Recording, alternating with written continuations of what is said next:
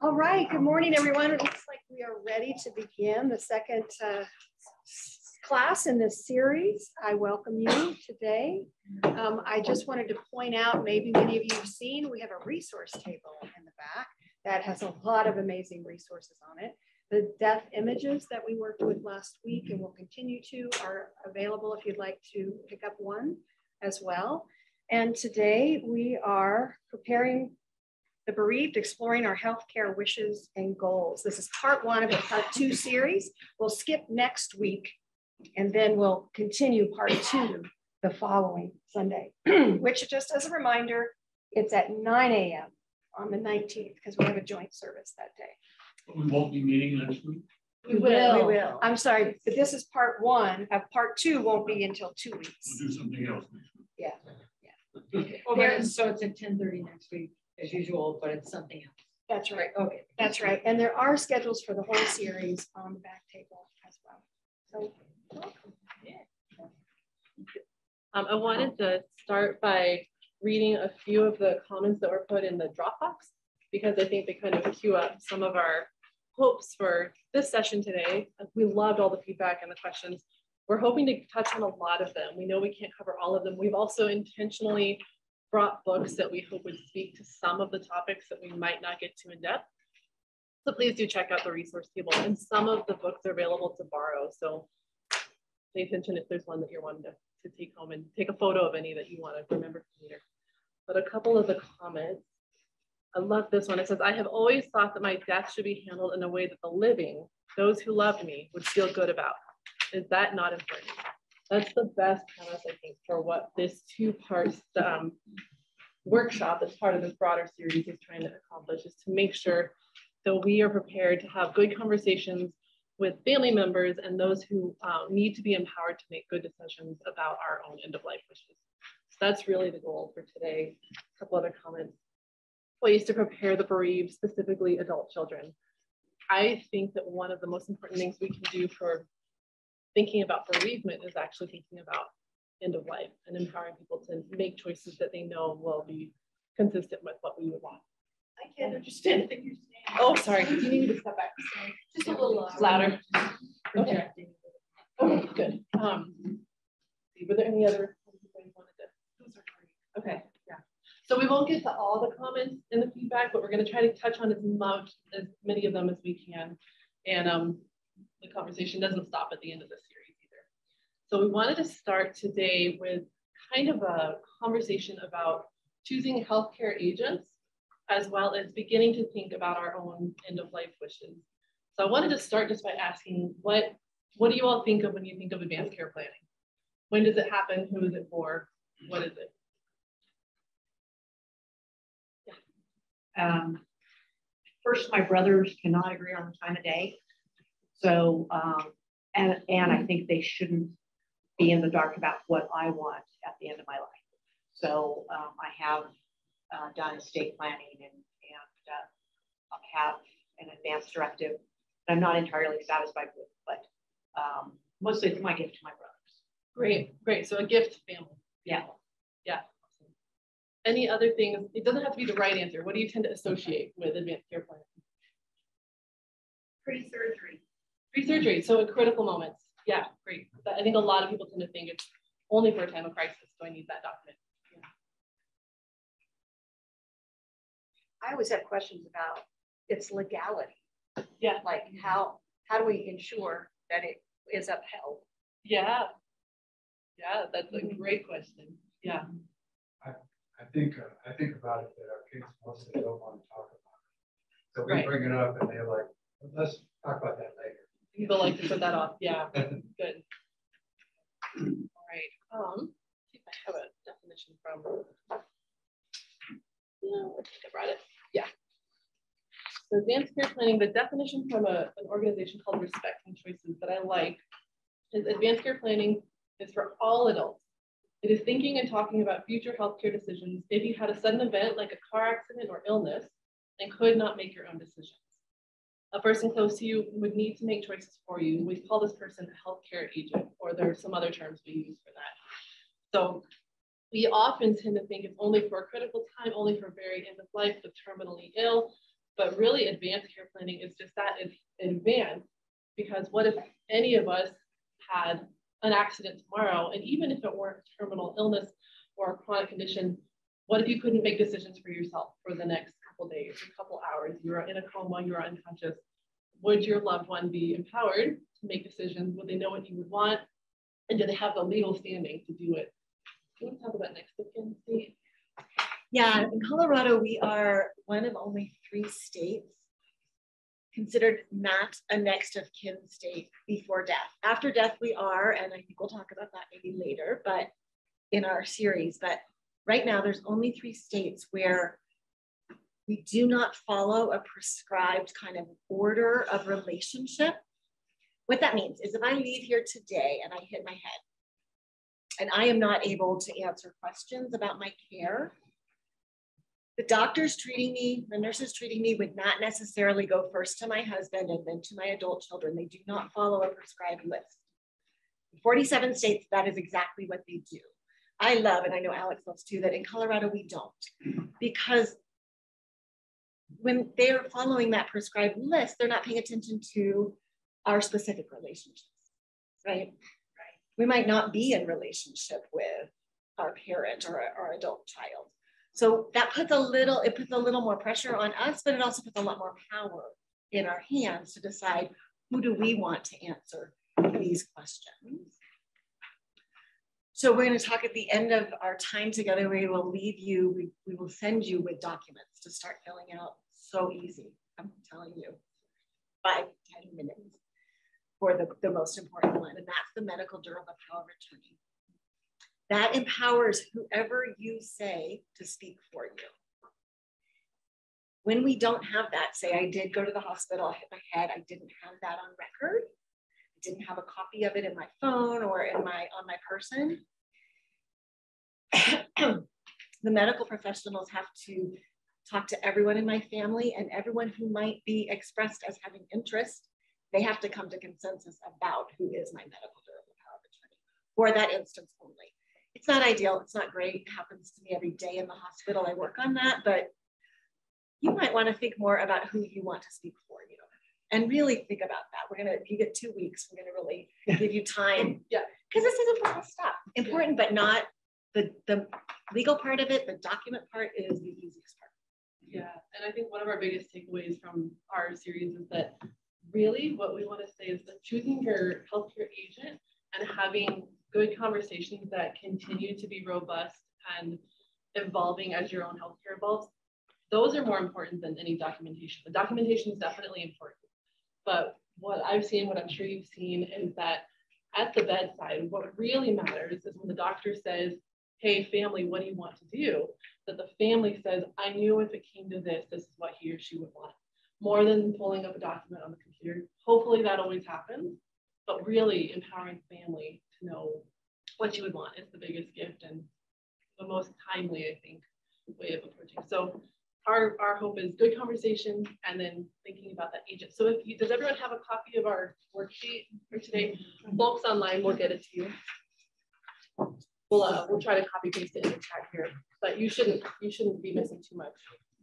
So if you look at number 2, it says choosing a healthcare agent. So other terms you might hear are healthcare proxy, medical power of attorney, or medical durable power of attorney. That's what the actual form is. So raise your hand if you know for sure you have a medical power of attorney on file. Good, good. Okay, great. On file, not just, a lot of people think, oh, I just assume it'll be my partner, and we've had some general conversations. But it's really important that we not only have the form, but we've talked to them about what that role is. And I would suggest that it's not always the person you would assume that it should be. It's not always necessarily your partner or your oldest child. It could be a niece, it could be a cousin. So look at those 4 kind of recommendations for who to choose. And you can change too. If you're your partner's power of attorney and you think, you know what, I would just really, really struggle in that moment. I really just want to be able to focus on my own, what I'm going through. And that would be really hard for me. That's okay, we want to be honest about that. So you want an agent who is able to accept the role, talk to you about your goals, values, and preferences, Number 3 is probably the most important. Follow your decisions, even if he or she does not agree with them. And then make decisions in difficult times. So that's what we want to have in mind when we think about who that agent should be. So I'll give you a minute, especially for those of you who don't have this on file. Just jot down who this person is or who you think might be a good candidate for you. What do you mean by on file? Do you have a medical, so the document, What file? medical durable power of attorney? But I mean, Filed where? filed where? Ideally with your doctor. With your doctor. But if you just have the paperwork and someone, that's the thing though, does someone know where to find it in a hurry? That's Right. So I have one, but it's in my file cabinet. Yeah, yeah. What good is that? Yeah, so that's part of our homework. Yeah. Well, the other part of that is that once you have that power of attorney, piece of paper, make sure that your primary physician has a copy. Exactly. Yeah. And make sure your agent Yes. that you picked has a copy of it. Yes. Well, most good medical powers of attorney will say a copy is as good as the original. That includes electronic copy. If you share that PDF, which is the scanned form, with your agent, they can show it on their phone walking into the emergency. Yeah. The medical power of attorneys, you'll always be asked for them when you go in for elective surgery or something like that. They'll want them on file. The time that you need your agent to have them is when they're following you to the hospital for an emergency type of situation. What normally happens is when you get hurt, they take you to the closest facility. If you can't make decisions for yourself, that's usually some kind of head trauma. Inevitably, the hospital emergency room you're in is not the one good for head trauma, so you'll be taken off. So by the time your agent gets there, they're kind of following, and they don't have time to run home and grab your documents. So you can't have them scanned on their phone, and they can get in and make decisions for you. Yeah. And maybe scanned on your phone as well, in case that person is out of town and we need to call them. Yeah.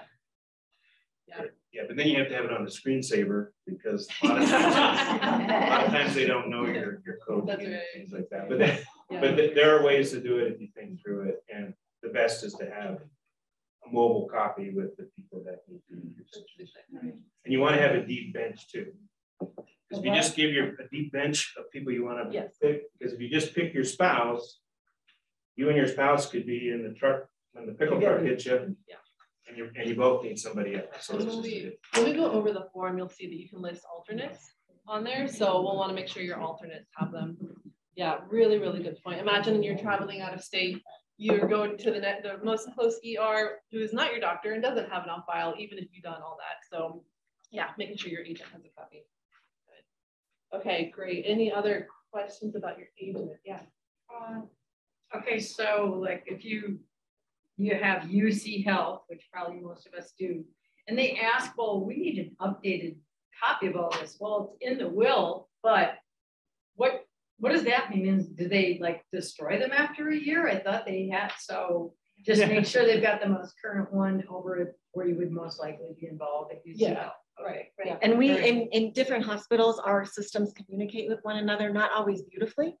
But if you're in UC Health and you're at one hospital and you come to my hospital, which is not in that system, there are ways I can find it. Okay. So just make sure that you have it with you. So the deep bench ideas overall. Yeah. And we'll go over, we'll have you give you guys that 2 weeks to look at the documents and come with specific questions about them too. When we go over that. But again, I think what that drives the point home that the most important thing is the conversations that you've had with your agent. They know where to find the form. They know that they're your agent and they know what that means and what you would want. You know, you can't go over every potential wish, but they've got a general sense of what you're wanting. And we'll go through that next time too. And I don't think it's limited to older adults. Not at all. I think it's really important for parents sending adult children off to college. Yeah. Because how many accidents happen in college, and who will make that decision? Right. Thank you, Jan. I brought 75 copies of each of these forms so that you can take a couple for that exact reason. For your kids, for your grandkids.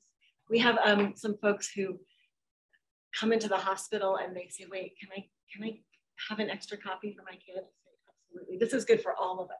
The more that we all have this, the better, the less our healthcare system is taxed. Yeah. By trying to get all of this stuff worked out when we should be caring for the individual. Right. Let's see. So how does the emergency or hospital personnel know who my next of kin are? Yeah. And then can we pick up documents?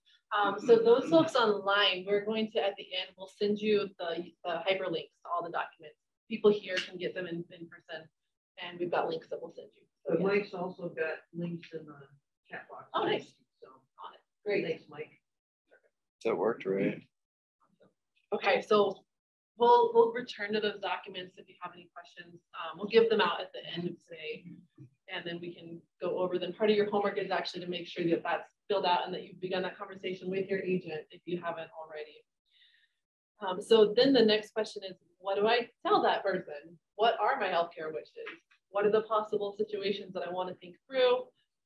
How do I know what my own thoughts and leanings are? So we're going to start exploring that today. We'll again continue to explore that in 2 weeks, but I wanted to give you all a few minutes. If you look at that portion that says exploring your current state of health and any medical conditions. Won't ask you to share this. I'm just going to give you some time to jot down your own thoughts, especially things that you might want to have in mind to be asking your doctor next time you see them. So what do you understand about your current state of health and any medical conditions? What problems do you think you may have in the future based on your state of health? What fears do you have related to any conditions? Are there any questions you have for your doctor that you want to take a note of? We'll just give you a couple minutes. And again, we won't ask you to share this, but this is just to get you thinking.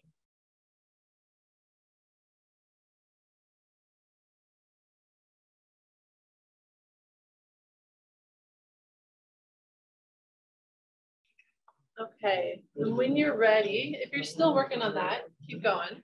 But when you're ready, flip the page. And one of the best things that we can do to understand what we might want or not want is to think about what we've seen with our friends and our family. What have they gone through, or what have we gone through ourselves in our past experience in healthcare or in hospital visits? What have you seen or what have you experienced yourself that you would like to avoid in the future? Or maybe you really admired it and you would like to make sure that that's something that you lean towards. So have you been in the hospital lately or any time in your life for any of your own medical needs? Is there anything you learned from the experience about your own wants or wishes regarding treatment? And then tell us about any experience you've had with family or friends who became seriously ill or injured. What did you learn from the experience about what you would want yourself? So again, we'll give you a few minutes and then we'll open up some sharing to see if that brought anything up.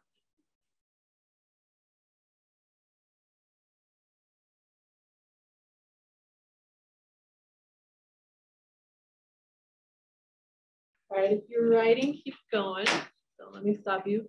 But did that bring up anything that anyone would be willing to share? My husband and I have recently been through this with the death of his brother. And he was a severe alcoholic. So he's really been somewhat disabled for many years. And his wife has always taken care of it and worked full time because he also lost his work. And he became very, very, I mean, he was tube fed, he was diapered, all of the above. And we all were like, oh, Linda, just give up, you know, and she wouldn't and couldn't. It was so where before it seemed like cut and dry. I don't want anyone to have to take care of me that way. But on the other hand, it was so important for his wife. And so that it became a lot more complex than a simple, I don't want to be bedridden, not able to see, not able to speak, which was his situation. He got through 5 different cancers that went on, and you know, all of this care that and all of the money that went, you know, for this kind of care. And my gut reaction, and my husband's certainly, was no. But then seeing how important it was for his wife, it's way more complex than that. Yeah. And so have I resolved it? But I'm just here to, you know, we've seen more than we had imagined because we were there in his last days. A good friend and mentor of mine had a stroke and was having a hard time speaking. And she had selected her husband and daughter to have power of attorney. She, I think, had a 6-page or more of all the things she did not want to have happen, including a feeding tube.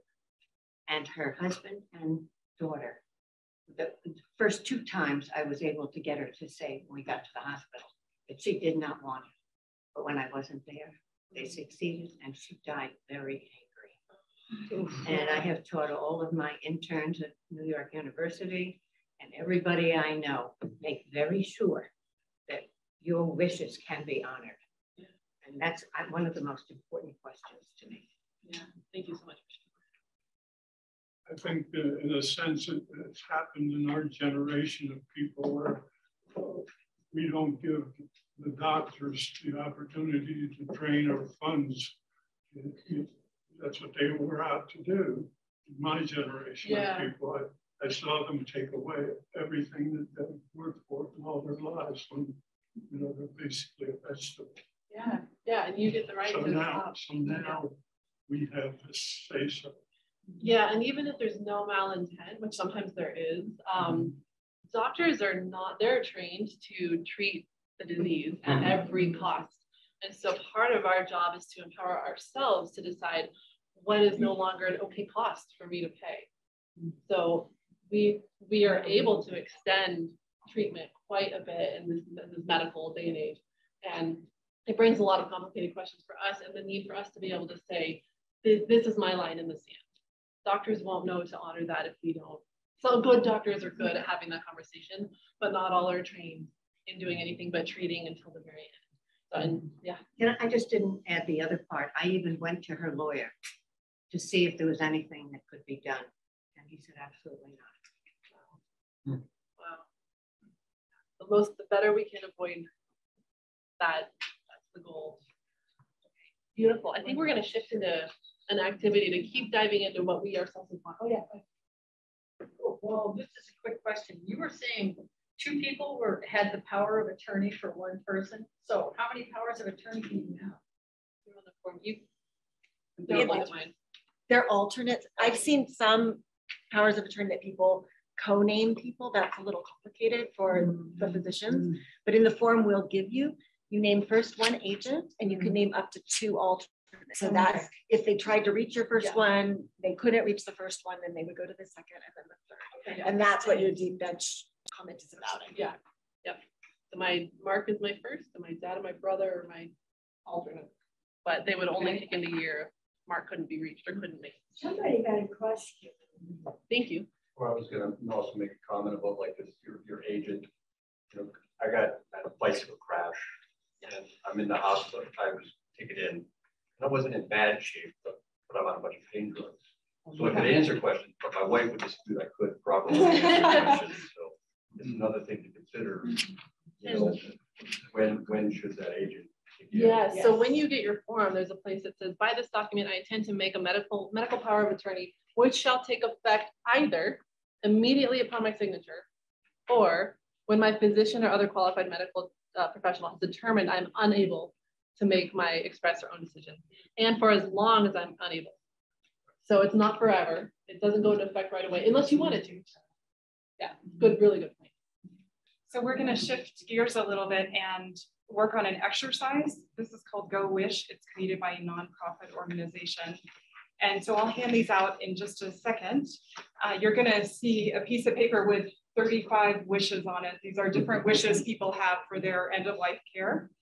And then at the top, you'll see 3 different categories: very important, somewhat important, not important at all. So the goal here is to kind of start very gently teasing out what our own priorities, what our own wishes and values are, kind of discovering what that interior dialogue is like. So the process would just be to read a wish. If it's not important, you can cross it out. If it's very important, you can circle it. You can use the number system, whatever you want.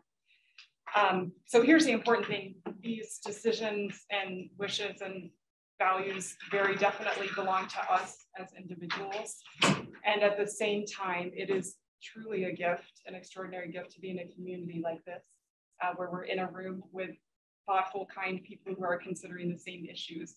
So what we're going to do is give you all a few minutes to work on it yourself gently, And then I'll ring the bell, and we'd like you to choose someone in the room who you don't know very well.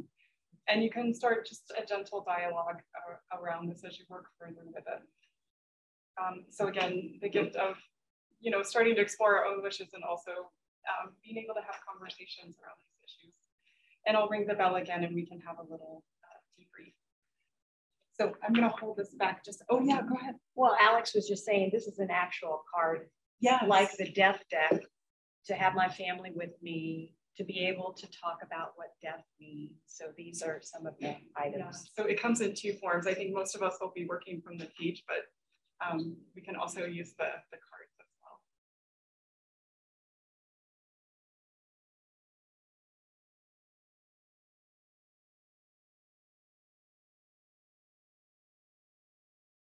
well. The documents are important, but they are not the most important thing. The most important thing is these conversations, like I said, with your beloveds, with God, and with yourself. So we have, I made, I think, 75 copies of each of these, and you are welcome to take extras, as long as everyone gets one to share with people. The first thing I'm going to talk about is this, and then Alex will give you homework in just a minute. This is not a document. This yellow page comes from the Conversation Project, and you can look them up online too. This is really a worksheet that helps guide your conversations with your folks who love you.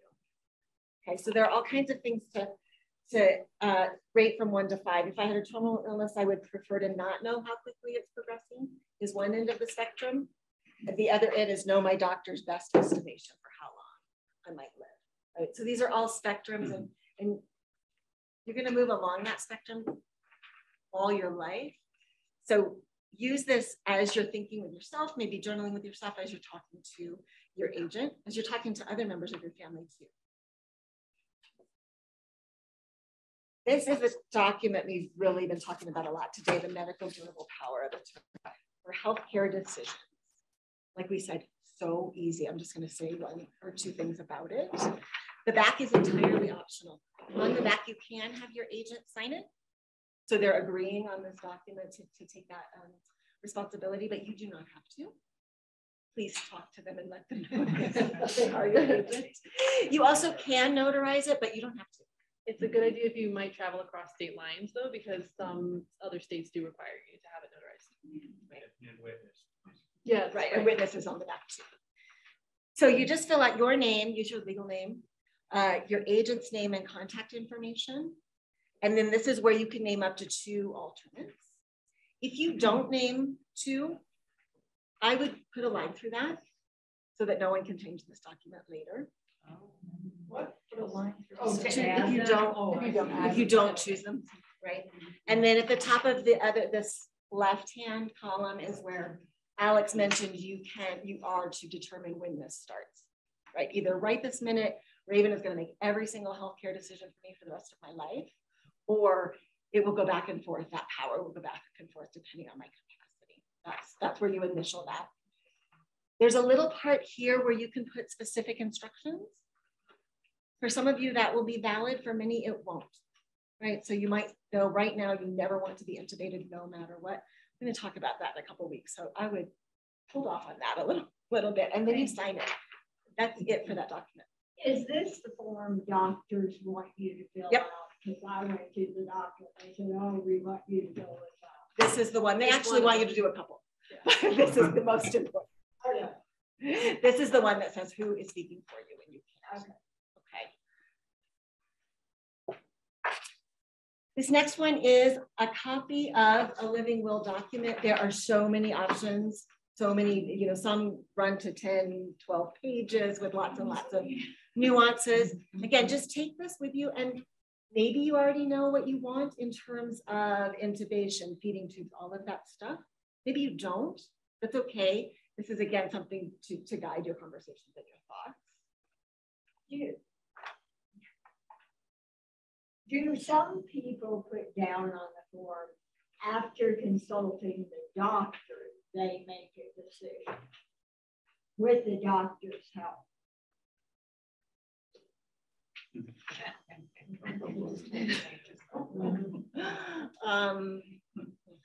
That's usually for determining incapacity. When that happens, when the agent can take over, a lot of times you can say, I would like this disability panel, my friends or my family with consultation with the doctor to determine if I'm incapacitated. And in the hospital, the doctor is the only person, the physician is the only person who can actually deem someone incapacitated. And that goes into a whole other line of work. I think much more important than having a living will is having your agent. That's my experience from my side of the. Yeah. And I am sorry, I don't know your name. Joe, and your example is a really good example of when even having a living will didn't help. And we'll talk about that. Which is why you need the conversations. And you need them all the time, right? We're going to ask you to do one in the next couple of weeks. But those of you who already know who your agent is, I want you to still think, this person's still appropriate. Right. And Amy will share in 2 weeks when we dig a little bit more into the specific decisions you'll need to think through, like times you might want to change from being full code to DNR and then back again, right? It's an evolving conversation. So we'll dig into that more together. So if you have a will and then you have the medical, you don't need to have this change in the medical notarized. If you do, you will.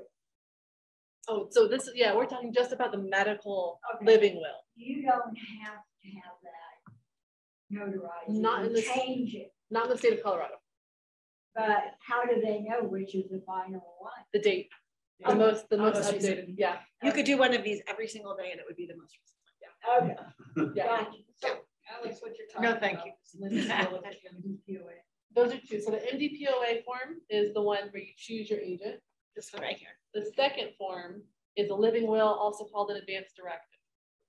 So your homework is to talk to your chosen healthcare agent, make sure they understand the role, feel comfortable performing it, fill out that form, bring any questions you have about it. We can go over it together. Make sure that they've seen it. Ideally, the form is the way you're talking to them. You're going through it together. We would love it if you bring your medical agent may be here with you today, but if not, we would love it if you could bring them, even have them on the phone for that conversation or for part of the conversation. Say, hey, I may step out of the room and call you. We're going to go through some questions together. If not, you can take some conversation pointers back and have that later. But if you can bring your agent with you in 2 weeks, we would love that. And then finally, yeah, go ahead. How many doctors are giving them? 4?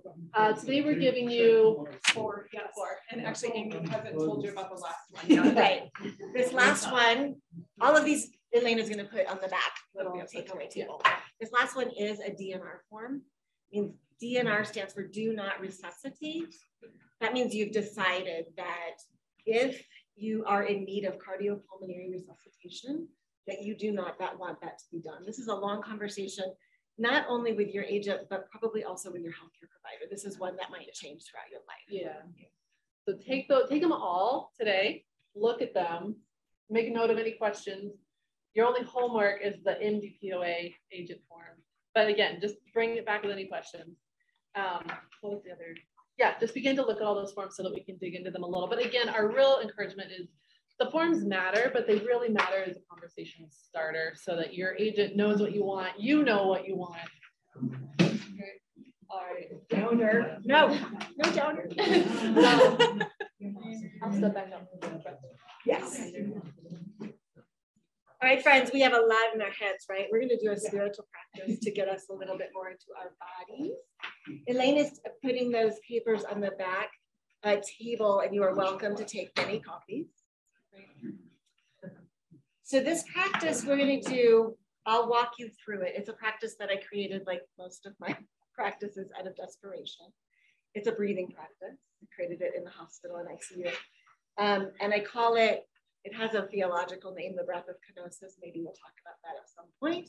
Right now, we'll just call it the breath of surrender or the breath of allowing. Okay, I'll walk you through all of this. At the end of this practice, I'll bring us back into our bodies. At that time, Elaine is going to start playing the music again like she did last time. From now on, we're gonna ask you to be in silence in this room. If you finish the practice or at any time during the practice, you'd like to get up and go, perfectly fine. You're welcome to do that. Please remain in silence. Likewise, if you want to sit here afterwards and be in this space for a while with the music, you are welcome to do that. We just ask that this space be silent. Can you put some of the forms over here so it's not that doorstep in case the Lutherans are there? Oh, sure.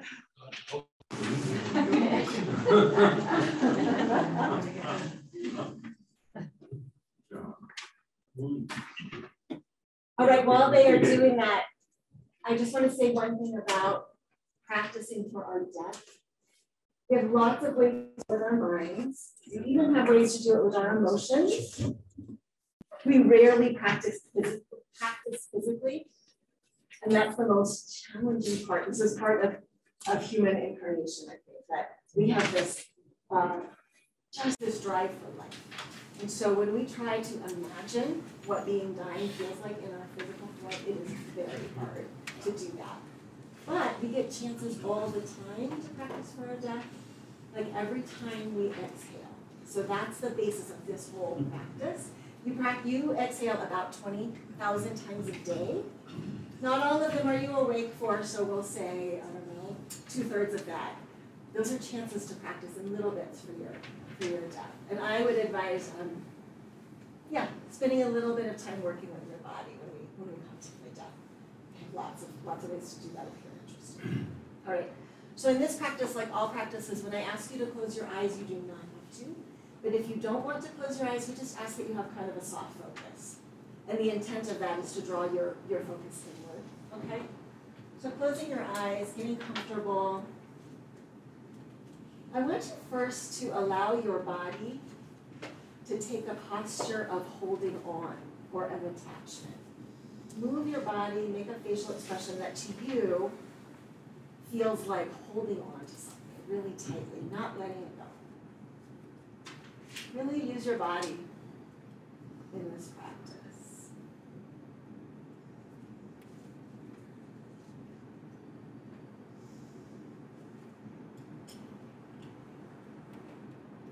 Feel what it's like to hold on, to not release something.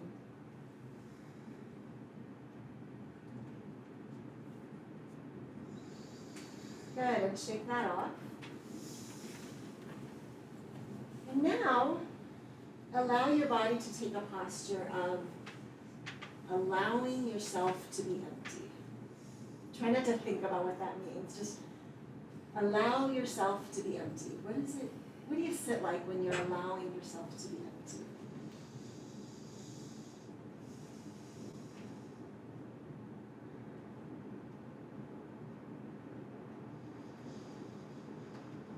Good, and come back to that posture throughout this practice if you lose focus. Just come back to your physical form, reminding your body how to sit in this allowing space. And turning your awareness now to your breath. Don't change your breathing pattern at all.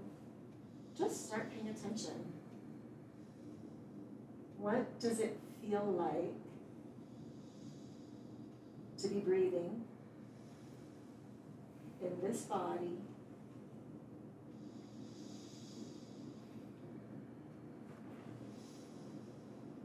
In this moment.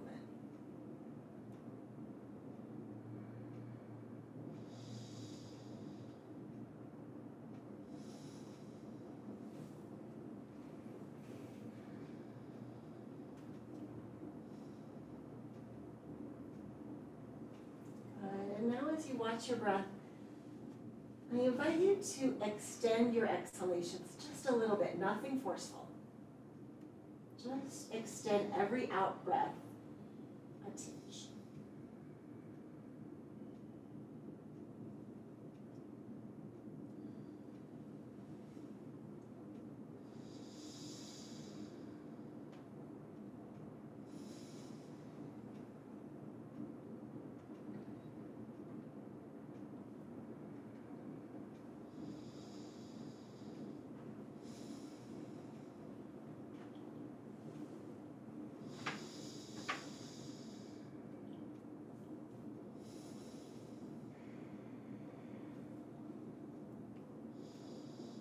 Beautiful.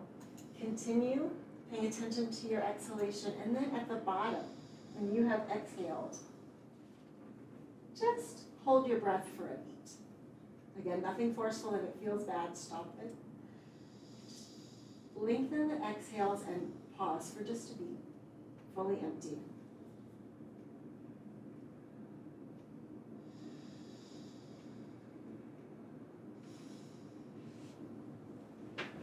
And then allow yourself to breathe in again.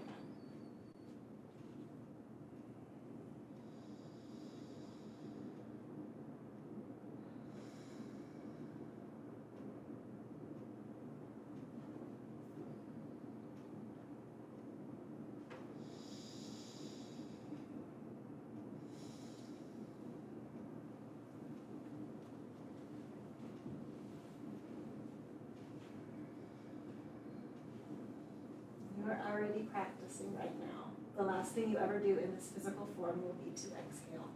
You're practicing that right now.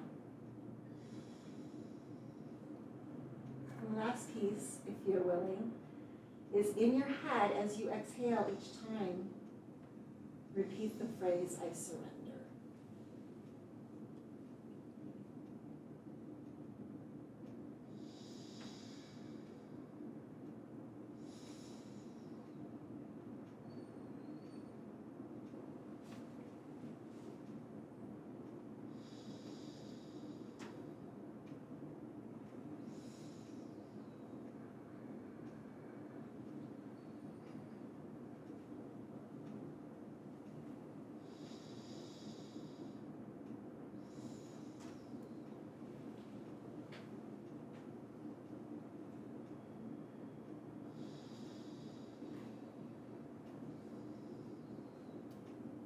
Beautiful. Bringing your awareness to your physical form, dropping any breathing, coming back to your normal breathing, dropping any attachment to your breathing in a certain way.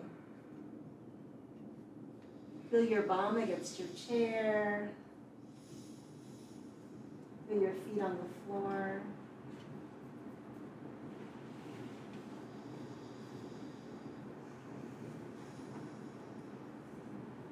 When you're ready, gently open your eyes.